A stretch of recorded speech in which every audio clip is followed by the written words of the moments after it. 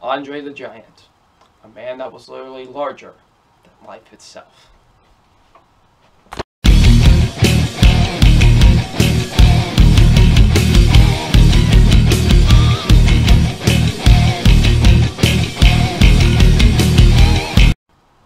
Hey, what is up, you guys? Film Fan 0599 here again, and today we're going to review Andre the Giant. So, Andre the Giant, what this film is basically about is a documentary of Andre Rosales, and of course, aka Andre the Giant.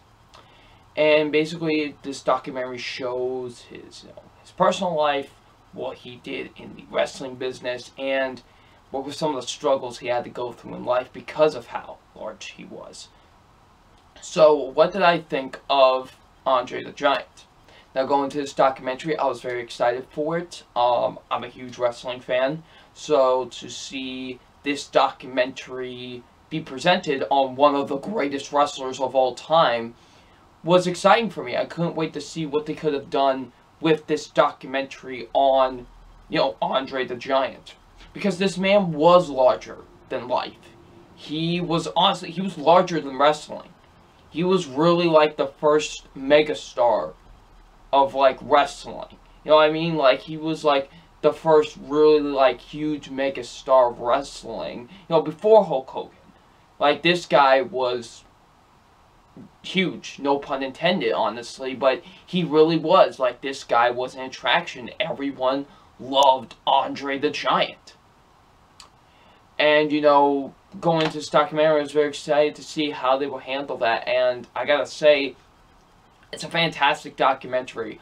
I really loved Andre the Giant. This is a fantastic documentary on the man known as Andre the Giant. It really is. I really loved this documentary a lot. It is quite fantastic, if you ask me. So let's get into my positives with the documentary. And my positives are, first being, I really liked seeing, like, his journey throughout, whether it be his personal life, how he got into the wrestling business, and how he progressed. It was just great. I loved seeing that about Andre the Giant, because, this man is fascinating. He was giant. He was 7 feet. He was 7'4". He was a big dude, and I was interested to see where they would go with this and where the direction they would take in this documentary. And it was awesome, honestly. Like, seeing him at like 16 years old, like wrestling, trying to train and stuff like that, like in France and stuff like that. It was great. Like, I loved seeing that. It was awesome. Like, it was like a completely different person, because he was so young, and so it was cool seeing that. Like, I was like, that's awesome, and I really liked seeing that a lot. That was pretty cool. And then showing how he wrestled basically all over the world.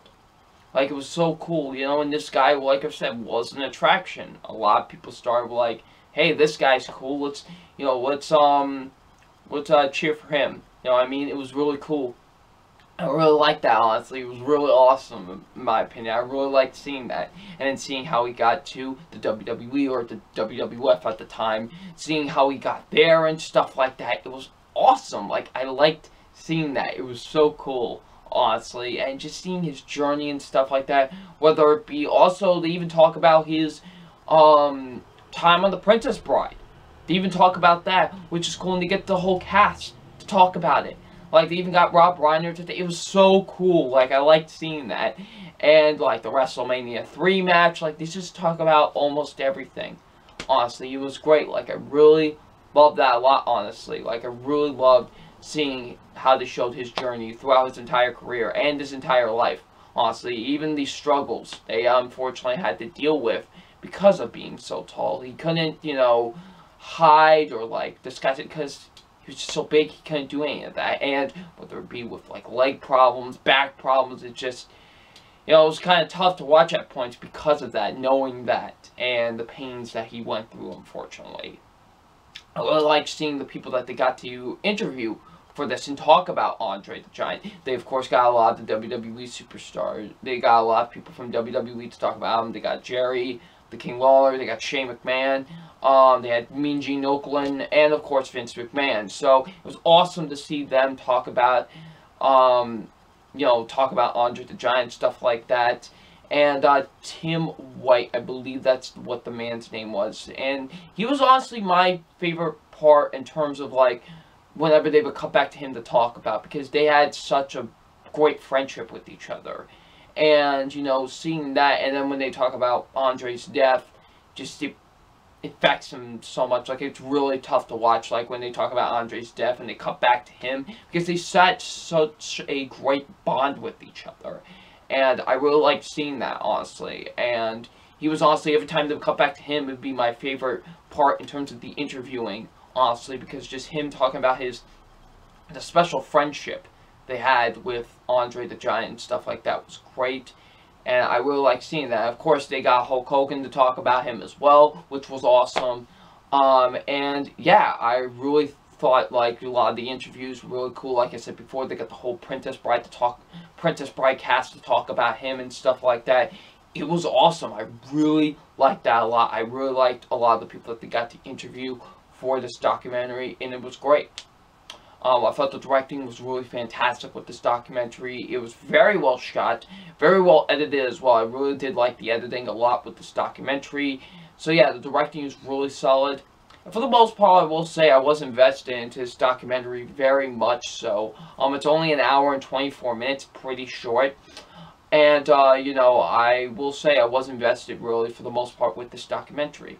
Now, the only negative that I do have with the documentary is that there was one time where I did feel like it was kind of dragging a bit, and kind of just being a little bit slow. Just at one point, really, where I felt like it was just kind of dragging a bit. I was just kind of like, okay, we can kind of move it along a little bit. But that's about it, really, honestly. Besides that, I think this is a really fantastic documentary on a really fascinating human being, honestly. I really loved this documentary a lot, and I thought it was really fantastic. So it's time for my official grade on Andre the Giant, and my official grade on Andre the Giant is an A. I think this is a really fantastic documentary. I think if you are a wrestling, like I'm talking a huge wrestling fan, or just maybe just a wrestling fan in general, there's no question you should check this out. Like, this is like guaranteed you should check this out. And if you're a non-wrestling fan, I would even recommend this to you, because just to see how much of an attraction this guy was, seeing how much of a legend this guy was, and how much, just this guy, like, was much more than wrestling. So yeah, I highly recommend you to watch this if you're a wrestling fan, or even if you're not a wrestling fan. This is like something you have to see just to know of this guy, to know that this guy was such an attraction, such a legend in his craft. So yeah, Andre the Giant definitely deserves an A. So, what did you guys think of Andre the Giant? Please leave them in the comment section below. And I'm FilmFan0599, and we will see you all later. Peace.